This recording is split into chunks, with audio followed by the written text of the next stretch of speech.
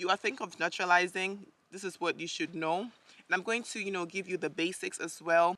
What are the benefits? What should motivate you to do so? I'm not just going to talk about my motivation, because growing up in Germany, I didn't think I would ever naturalize.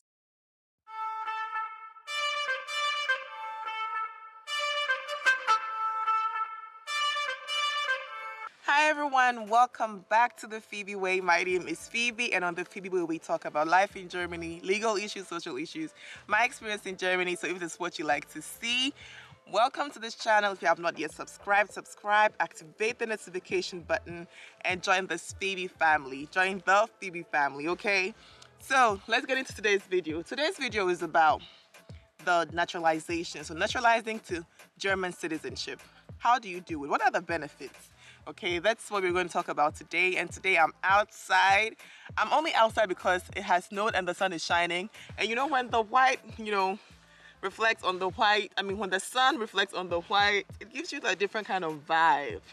So yeah, I'm actually really happy. And you can't stay indoors the whole time because of lockdown. Sometimes it's also good to come out into nature and enjoy nature a bit and come out and see all that is happening. So I'm outside on the Weinstraße of Kirchheim am Neckar, and I'll show you guys around. If you have not watched my own personal German experience video, you should. You see more views, so if that's what you want to see, go check out that video. I don't know which video is going up first, actually, to be honest. I don't know if this video is going to go up before that, but yeah. And stay tuned to the end of the video, because I'm going to give you other views of other parts of Stuttgart, because I felt, hey, I should be showing you Germany as well. And my partner has actually given us some nice videos, so I'm going to edit that into this video as well, so you see what it's all about, what Stuttgart is about, different parts of Stuttgart. All right, too much blabbing. Let's get into today's video. Naturalizing to German citizenship. Einbürgerung.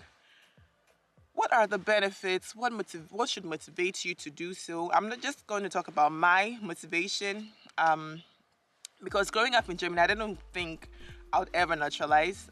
My mom was talking about it. She got hers done, and I was like, I'm black. I'm Ghanaian. When people see me, the first thing is Africa. Which part of Africa do you come from? That's actually the first question they ask. They don't ask you, which part of Germany do you come from? They ask me, which part of Africa do I come from? And also I felt more Ghanaian than German.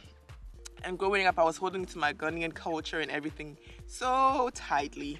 So what made me change? What made me change my mind was, after high school, I wanted to study medicine. And the military was giving a really nice offer back then, because then you'd be a public servant, you'd have so many benefits. But I couldn't get into it because I was still having my Ghanaian passport. At that time, I had the Niederlassungserlaubnis, but it wasn't the same. You didn't have all the benefits. The Niederlassungserlaubnis allows you to have a say, like to vote on certain matters when it comes to the EU, and I think also the local government, but not on the federal level. So you are kind of limited when it comes to not having the German citizenship. And also traveling. I love to travel. So I remember I wanted to visit one of my aunties in London, and she had to write me an invitation letter, and I had to go to Munich. And that time I was a teenager. I just couldn't be bothered to be doing all those things. And yeah, but now with the German passport, I can travel all over, almost everywhere. The first thing I did when I got my German passport was to go to the United States to visit my cousins, and also to go for her wedding. That was June 2015, I think. Yeah, so that is it. And the process also goes fast if you produce everything. It costs 255 euros per person, and I think if you are younger, it costs less. I'll leave the description. I'll leave the links in the description box down below. So if you are thinking of naturalizing, this is what you should know. And I'm going to, give you the basics as well, and also a few of the exceptions, so that if you're thinking of it and you're not sure whether you're actually eligible or not, when it comes to naturalization, it's not one shoe fits all. I always say that the circumstances are different. Find out what circumstances you have before you actually start to apply. Yeah, thanks to that. So basically I did that because I wanted to, because I'm living here. Everything that is decided in Germany concerns me. But what is decided in Ghana, I'd never even voted in Ghana before, and I had the Ghanaian passport for the first 20 years of my life. So, you understand what I mean? I have to be able to have a say where I'm living and where the decisions affect me. And that's one of the main reasons why I did. And also because I wanted to have more chances where I live. And also, when you are actually applying, when they ask Staatsangehörigkeit, you just say Deutsch, Yeah, your nationality is German. And that makes some things easier. Yeah. If whether a German can be black or not, that's a decision, that's a discussion for another day. I'm not going to even delve into that right now. What are the prerequisites for German naturalization? You should have lived in Germany for the past 8 years. So by the time that you're applying, you should have been in Germany for 8 years. There are exceptions to this rule, however. So if you have done an integration course, the 8 years is cut down to 7 years. Or if you have done the much more intensive course, it can be been cut down to 6 years. So go to your Rathaus and ask if you're eligible. So you have to be in Germany for at least 8 years, in some cases 6 or 7 years. And then if you've been married to a German, you should have been in Germany for at least 3 years. So that's 8 years is slashed down to 3 years if you're married to a German. But another criteria is that, or another criterion for that one is that your marriage should be at least 2 years by the time you're applying. So you should have lived in Germany for 3 years at least, but the marriage should be 2 years old, right? And you should still be in the marriage, obviously. So that is it. And so that's about the years. Language. Yes, you should be able to speak German language. You should be able to speak the German language. And the requirement is that you should be able to speak language level B1. Yes. And also your staying permit. So it's either you have the unbefristet, or what we used to call the unbefristet, but now it's Niederlassungserlaubnis. So you have the settlement permit, or anything equivalent to that. So there are the EU versions of that. If you have those ones, I'm just going to put the names here because I don't have them off head right now. But if that is what you have, you can also you're also eligible. So I'm going to just put the name somewhere up here. Yeah. And then so we talked about that. And then if you don't have the unbefristet years, but you've already been in Germany for 8 years and you have maybe 5 years, and this 5 years could be turned to a settlement permit because you actually fulfill the requirements for the settlement permit, you're also eligible to apply. Okay. So the language, and then the language, the amount of years, and the kind of legal stay that you have. The next requirements would be money, finances. Are you able to support yourself financially? You shouldn't be someone living on government assistance for unemployment or something. You should have a steady income coming in, You should be able to take care of yourself. So if you are a housewife, for example, your husband's income should be able to cover both of you.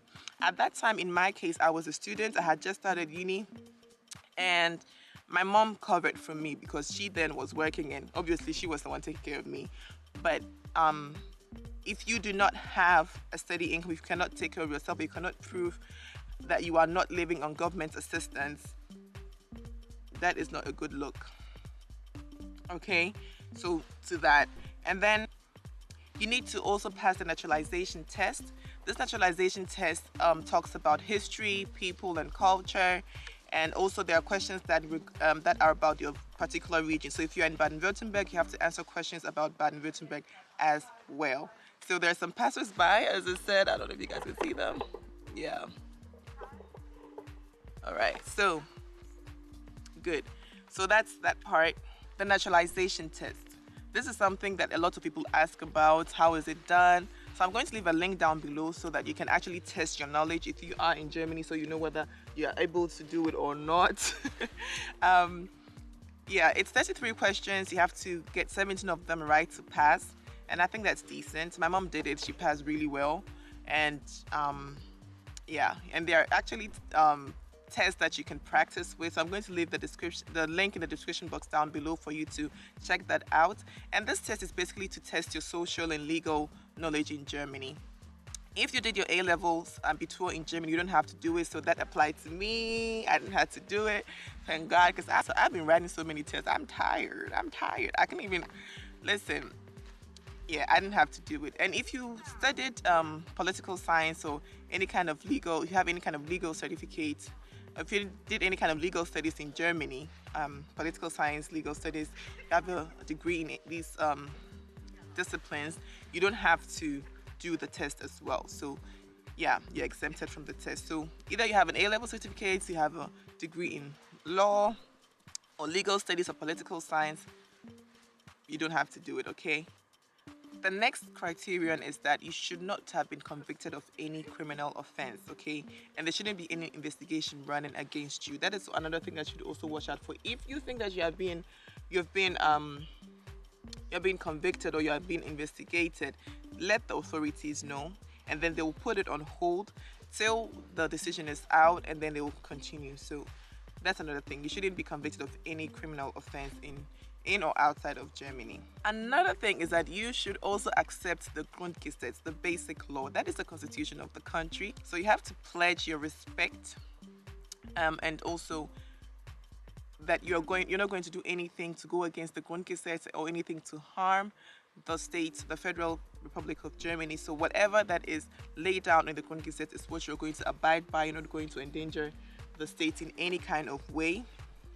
And that normally happens. Also, you have to sign, and then when you go, when you have been approved, you go to the you go to the office where you're going to get the certificates of naturalization, and then you also pledge that as well. So you have to raise up your right hand, and then you swear that oath.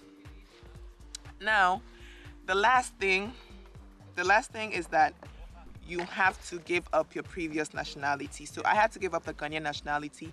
There are some exemptions to the rule. There are some countries that actually don't have to do that. It depends on where you come from. I'm going to put those countries somewhere here so you know which countries those are, but not everybody who is trying to naturalize has to give up his previous citizenship. And you are given some time to provide the denunciation certificate. So beware of that. If you do not provide that that certificate, then hello if you do not provide that certificate, then the citizenship is going to be revoked, okay? So there is a time limit on that as well. Don't sleep on it. Do not sleep on that. So guys, that is the end of today's video. We are outside, so we get some distractions here and there. People are also taking walks in the beautiful weather, just as we came out today. So yeah, I hope you enjoyed this video. I hope it helps you. If it does, give this a thumbs up. If you have questions, you know my email down in the description box below. If you have any questions, ask me and I would gladly answer them. Anything else? Yeah, subscribe to this channel and keep supporting your girl. I want us to get to 1,000 subscribers so quickly, guys, in the next month. So share these videos, share the channel, and let me know what you like to see, okay? Take good care of yourselves. Bleib zuversichtlich, stay hopeful, and see you same time next Sunday. Cheers! Cheers!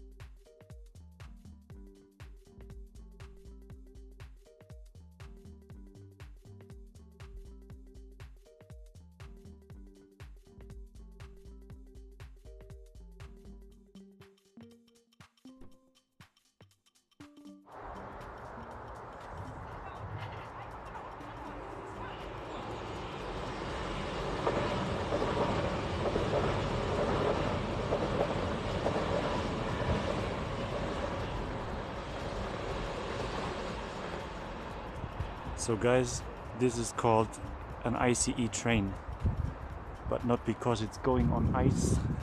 It's called Intercity Express. So this one came from Frankfurt and it will be soon arriving Stuttgart main station. Alright, this is the Phoebe Way. Enjoy watching.